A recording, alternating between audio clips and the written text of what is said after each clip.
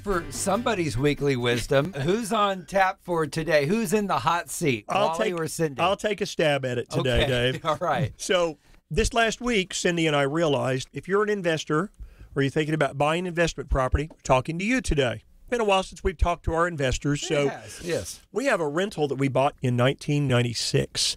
So we bought that home 28 years ago, Dave.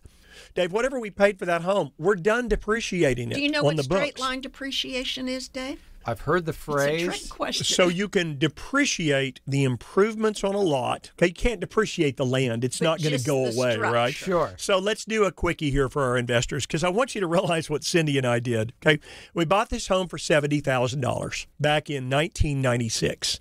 And at that time, the county assessor said the lot was worth $16,000. I went back and looked at our tax return.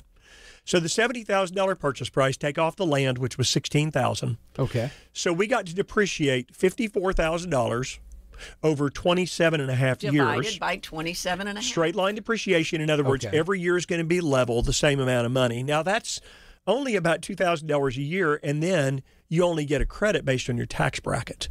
That doesn't make sense for us to hold that home, depreciate it, and not go flip, get out of it, and go buy something else. So let me give you an example, Dave. Okay. So that home today is worth $230,000, $235,000. Okay. It's better for me and Cindy to go sell that home, which, by the way, our kids are living in, so we're not going to do that. But we're speaking to you now. Do you own rental property, and are you listening today? How long have you owned it? How much has been depreciated? You know that your write-offs are for depreciation and or financing, like the interest you pay on the loan. But if there's none of that left, if you own it free and clear and you've depreciated the property, all you're getting the advantage of, you're not writing that home off because it's done. And insurance. It's just your income flows minus your taxes and insurance.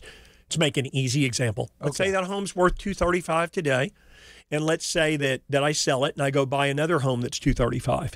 Now I don't have any depreciation left on the one I've got. Let's say that the county assessor says that lot's worth $35,000. On the new home? On the new home. Okay. And I buy it for $235,000. Okay. Now I get to go right off $200,000 of improvements again. I'm starting over, and I get to depreciate that over 27 and a half years. Now I've got a tax advantage again. So it's really important to understand and look at your portfolio and see what you're depreciating and what will benefit you.